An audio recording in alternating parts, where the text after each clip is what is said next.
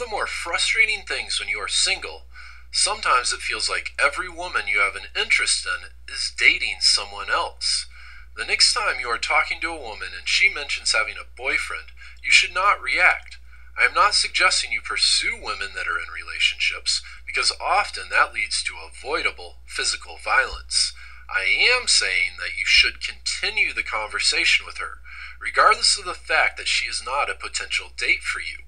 Continue to talk to her and discover her interests, while still sharing parts of yourself. Act as if you did not hear the boyfriend remark. Just don't ask for her phone number at the end of your conversation. Why? Number one, it is still practice. If a woman has a boyfriend, you do not talk with her any differently than if she did not.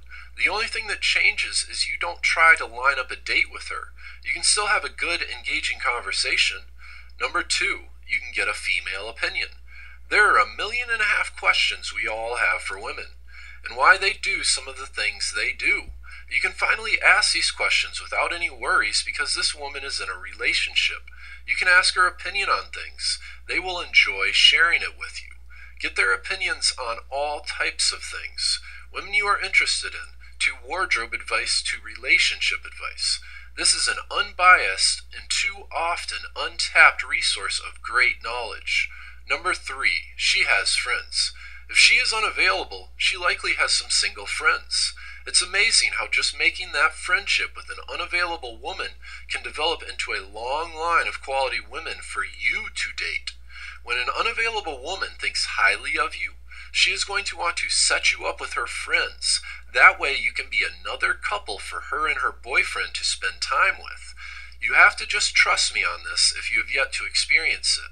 And please, go find some platonic women friends. It will help you find many more romantic women friends.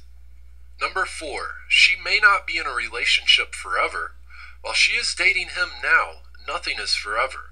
I'm not suggesting you lay in wait for the relationship to end. If you approach your friendship with that mindset, you are doomed.